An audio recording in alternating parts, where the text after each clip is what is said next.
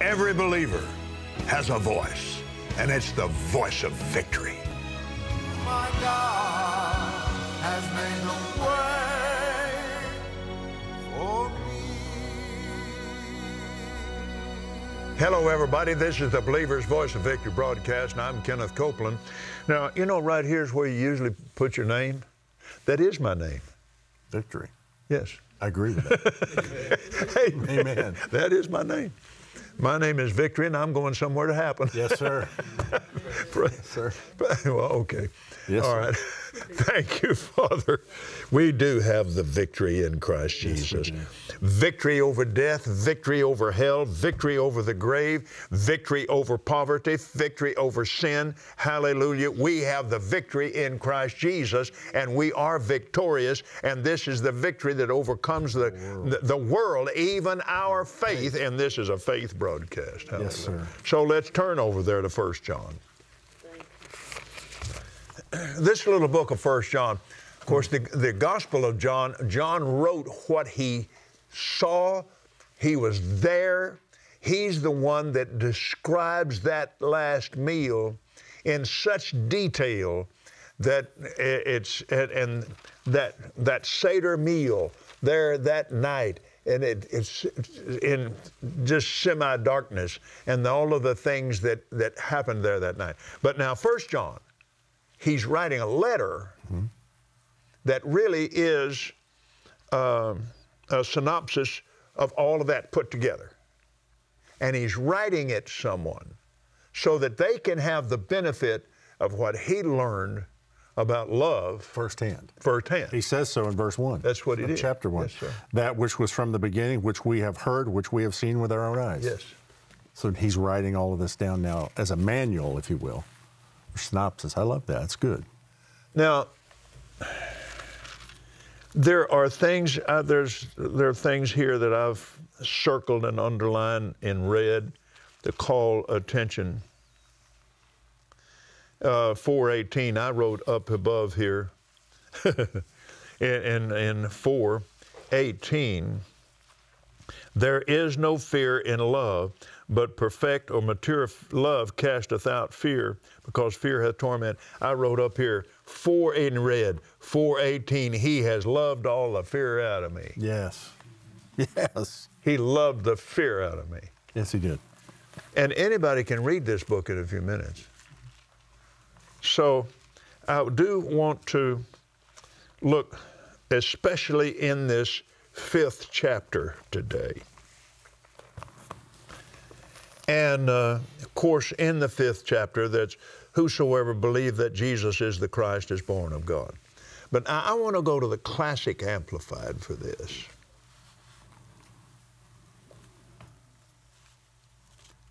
Everyone who believes, adheres to, trusts, and relies on the fact that Jesus Christ, the Messiah, is a born-again child of God, and everyone who loves the Father also loves the one born of Him, His offspring. I don't care who they are. I don't care where they go to church. I don't care what they believe. Yeah. Now, they are my brother or my sister.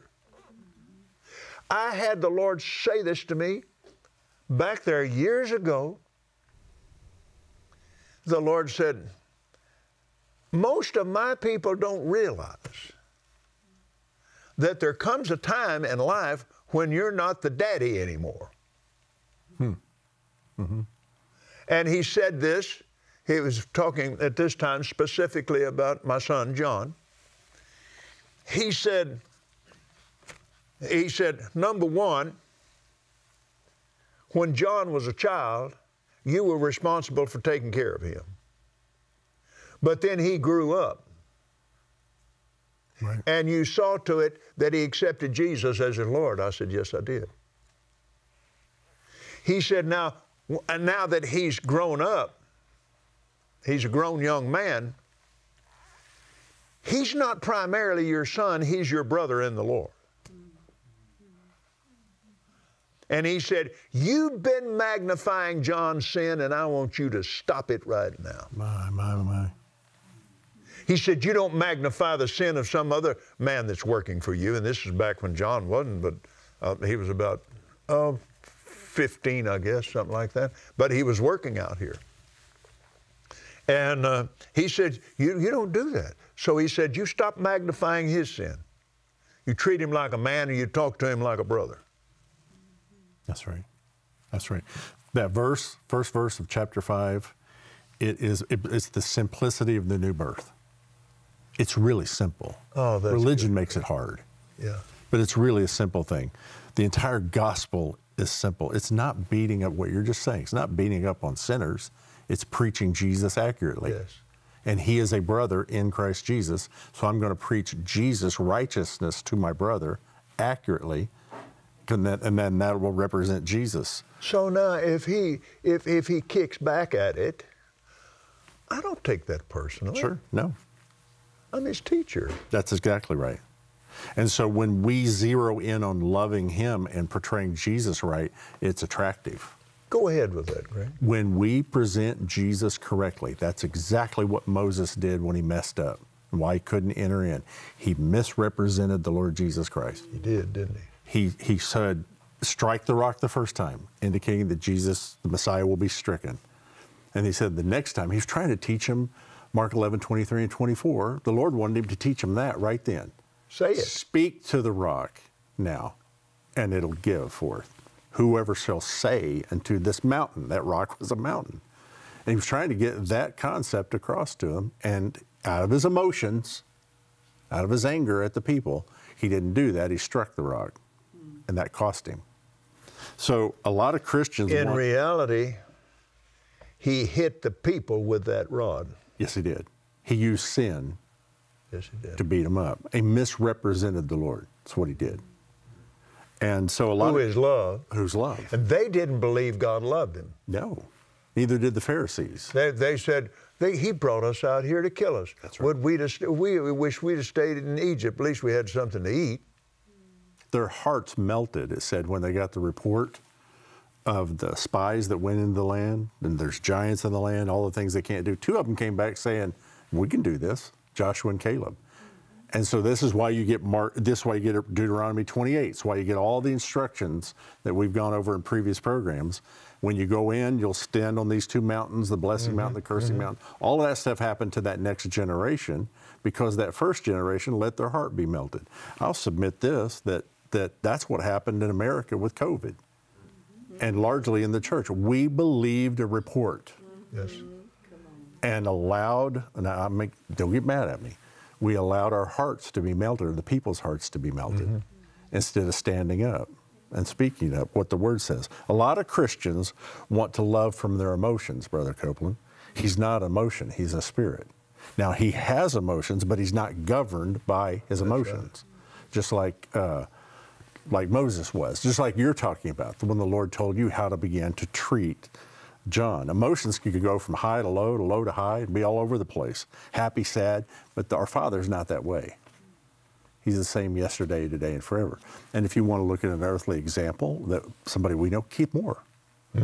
Perfect example of that. He is not going to let his emotions, Andrew Womack is another one. The Word says this. I know his character and his nature. And so once you know the character and nature of God, he's been represented correctly to you. This is what 1 John is all about. That's what it is, isn't it? He's representing this Jesus that we knew, we handled, we touched him, we walked with him. Here's the instructions of what love is. Here's what grace and truth is. Now, who were these people that he wrote to? I believe he's writing to the entire New Testament church and Jews that are believers as well, certainly for us as well, because he's in that room with Jesus in, I believe it was chapter 17 of John, when he was praying for the people who will believe based on your testimony, your words. Well, that's us. Yeah, that's right. So that is written to me. 1 John 1:9 is written to me. All of it's written to me as a believer. And so it's representing Jesus correctly. My identification is in the Messiah, is in Christ. Walk in the light as he's in the light. That's what he'll tell us. Don't be in Christ, but walking in darkness. No. And it's that figure talking. He's talking to a brother now. Is what he's doing. He's not talking as an apostle to a child. He said, walk in the light as he's in the light. Don't be walking over here in the darkness with your conversation and the way you manner of life you live in. You're a child of the light. And so that's what the whole book's one of my favorite books in all Scripture. See, the more love is perfected, the more faith is perfected. When he gets rid of the hate, you just said it a while ago, out of my life, now there's room for faith. Or fear. We gets rid of the fear. That's what you said. Fear is the opposite of faith. My faith's not working if I'm in fear. So when this love is perfected and that fear is out of my life, there's more room for faith in my life. If I grow in the knowledge of focusing on love, fear must depart and faith flourishes. Fear must depart from love. Why? Love perfected casts out all fear. So a person's walking in love, but fear is all around us. Right. And Satan will come immediately. That's all he has. Jesus took his keys away from him. He took all of his armor away from him. He didn't leave him anything but the lie. And so in the book of Hebrews, particularly in the Classic Amplified, it said he delivered them through all of their lives, were bound up with that haunting fear of death, surrounded by it. But, excuse me, now you come into this smaller, this small letter, and he begins to deal with things that you would only deal with people who are on an adult level. Right. Most particularly in this 5th chapter. He comes down and closes this in that. He's tying all the letter together in chapter 5. Yes. That's what he's really doing. He mentions overcomers a few times. He'll say it in the book of Revelation as well. An overcomer is not a special class of Christian. They're not a special class. It's just somebody that's done what this says. If you'll do this, you're going to overcome because you're in Christ. Yes. He's an overcomer. Now, This you and is I how to both live know that. from our excuse me, from our military background that number one, you're going to have to know your enemy. And number two, we have seen, now in World War II, our leadership was demanding unconditional surrender, unconditional. So how did we get that? With overwhelming force. Right. They fought until they could not fight anymore without being wiped off of the face of the earth. So you come at Satan with overwhelming force. You come at him with the power of the name. You come at him with the power. We have overcome him by the blood of the Lamb and the word of our testimony. Yes. Our word of faith, because that faith has to come out of our mouths. And the power of the love of God. Right. He has no defense for that. None. We are Americans. I did not fight in D-Day, but I share in the victory of D-Day. Yes, you do. I didn't fight in the Revolutionary War. My great-great-great-grandfather did, but I share in the victory of the Revolutionary War. I didn't fight in the Civil War, but I share in the victory of the Civil War. Yes. I didn't defeat Satan in hell, but I share in the victory. You share in that victory. Yes, sir. Because we are soldiers in the army of the Lord. And we win. Yes, we do. And this little book is a victory book. Whew. So let's get down into that 5th chapter. Yeah. And we're talking about whosoever's here. Whosoever believes. Well, I believe that Jesus is the Christ. I believe he is the Messiah. I'm going to go to the Classic Amplified. Everyone who believes, adheres to, trusts, and relies in the fact that Jesus is the Christ, the Messiah, is a born-again child of God, and everyone who loves the Father also loves the one born of Him, His offspring.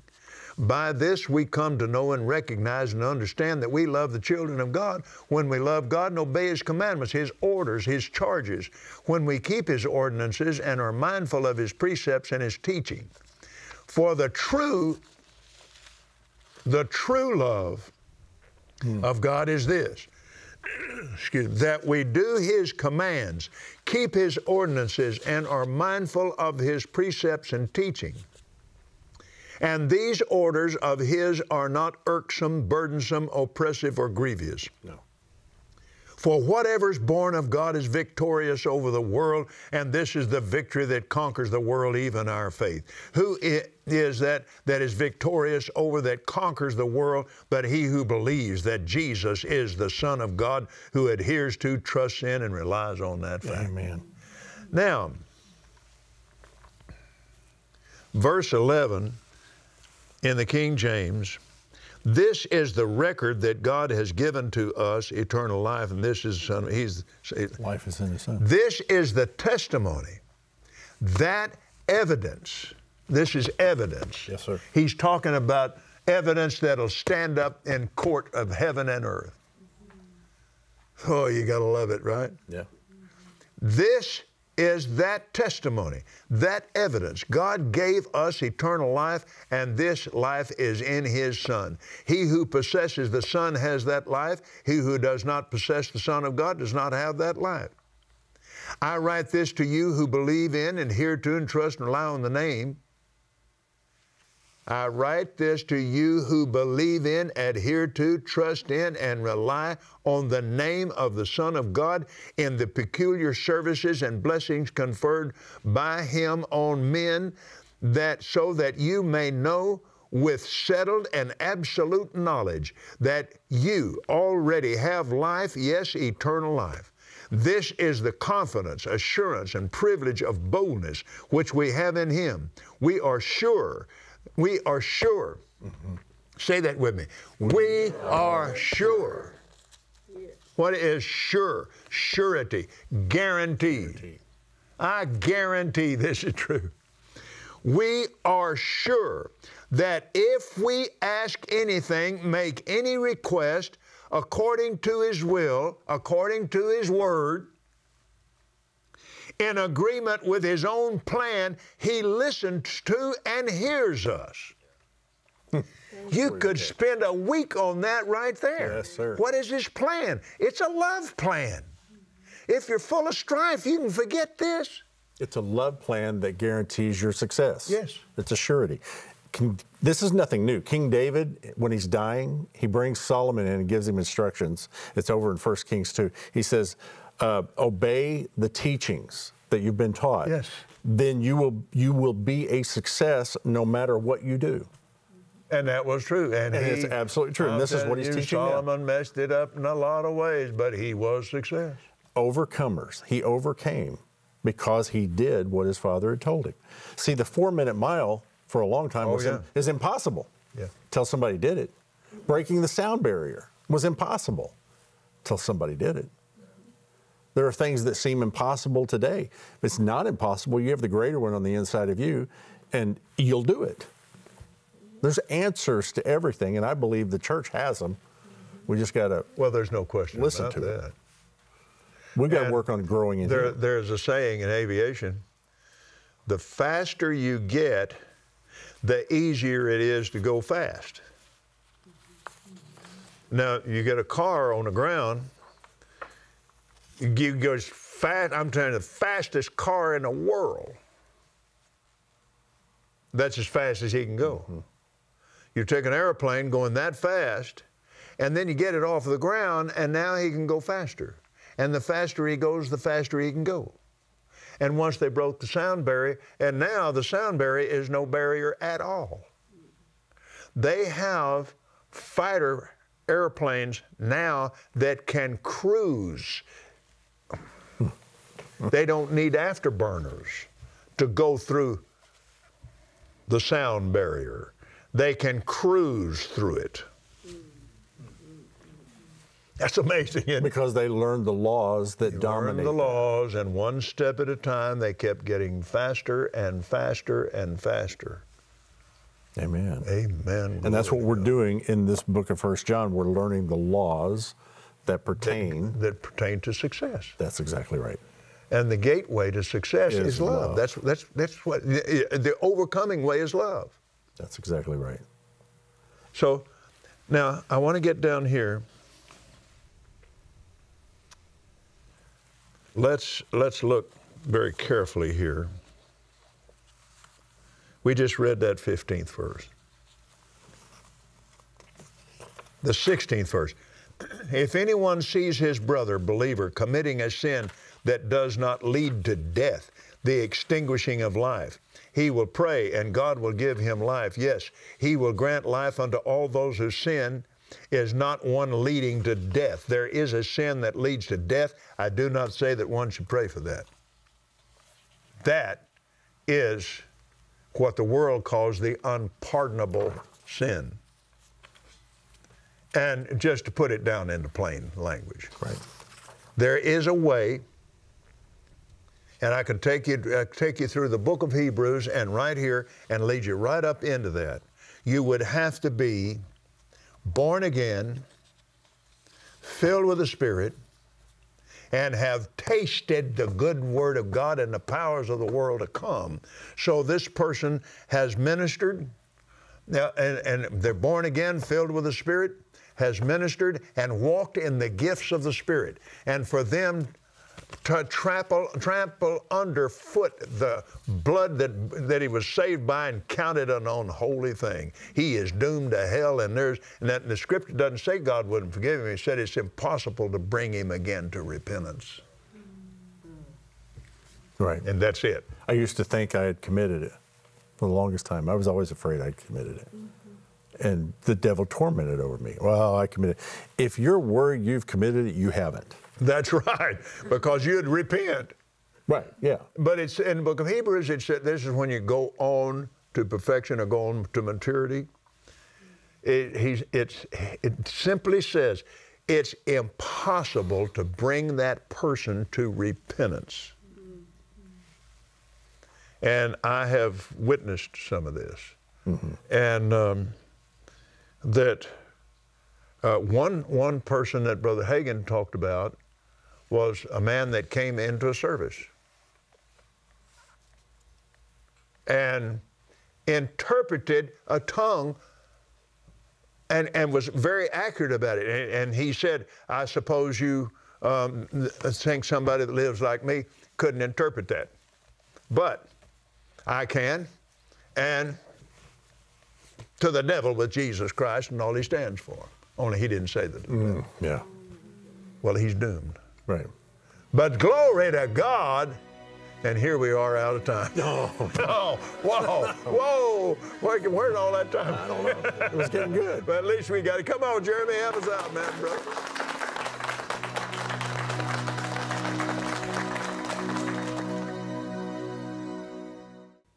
Yes, sir. Thank you, Papa.